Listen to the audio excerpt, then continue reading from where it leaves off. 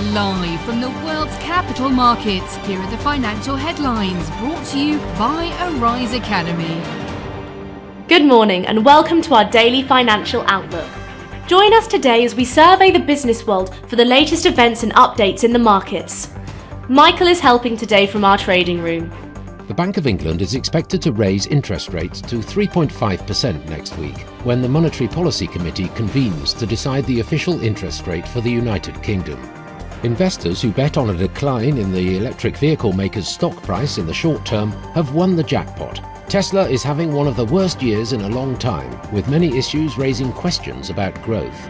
Global central banks are pausing or nearing the end of their interest rate hiking cycles as inflation shows signs of slowing and recession concerns mount. The pound-dollar pair traded sideways in the last session. According to the Williams indicator, we are in an overbought market. The gold-dollar pair rose 0.4% in the last session. The CCI indicates an overbought market. The euro-dollar pair traded sideways in the last session.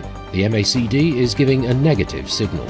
The dollar-yen price remained largely unchanged in the last session.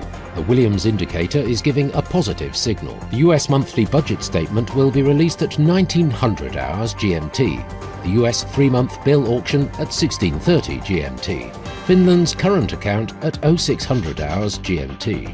Japan's machine tool orders will be released at 0600 hours GMT. The UK's gross domestic product at 0700 hours GMT. The UK's industrial production at 0700 hours GMT. We hope that you've enjoyed today's market outlook. On behalf of all of us here, we wish you a productive trading day. Be sure to join our next review for the latest news and events from the financial markets.